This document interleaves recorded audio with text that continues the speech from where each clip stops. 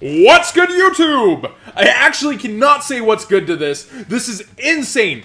So David, I believe Bastias here, has broken the story on this, so I'll link his video down below because he actually shows that you use Bitcoin to pay on this site and go find people's passwords, but every single Dueling network email and password has been leaked. Here, I'm going to show you the people who did it. It's called Leakbase on Twitter, and they, I guess, do this kind of for a living or whatever. It's pretty scummy.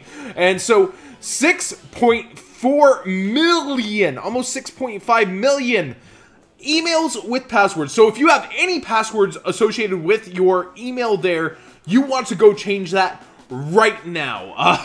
This is really insane. I can't believe that this is happening. Like, this is pretty bad. So for all of you guys who had a Dueling Network account, you want to go fix this right now.